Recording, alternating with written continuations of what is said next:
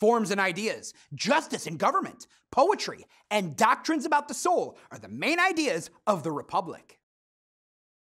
According to Plato, everything people apprehend through their senses in the visible world is a copy of an ideal form, one that exists only in the intelligible world, or the world the intellect can understand but the senses cannot perceive.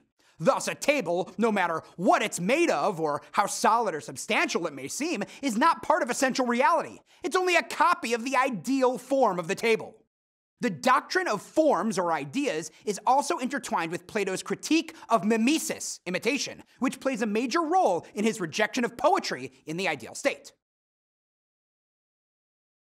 Justice and government are main ideas Socrates argues about again and again.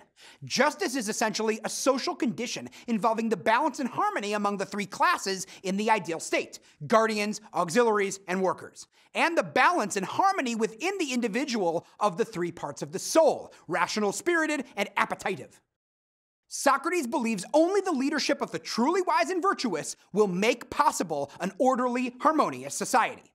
And in Book 8 and the beginning of Book 9, Socrates discusses in detail 4 forms of government he considers flawed: timocracy, government offices are held by people of property; oligarchy, government by the few; democracy, government by the people; and tyranny, government by a single ruler with absolute power.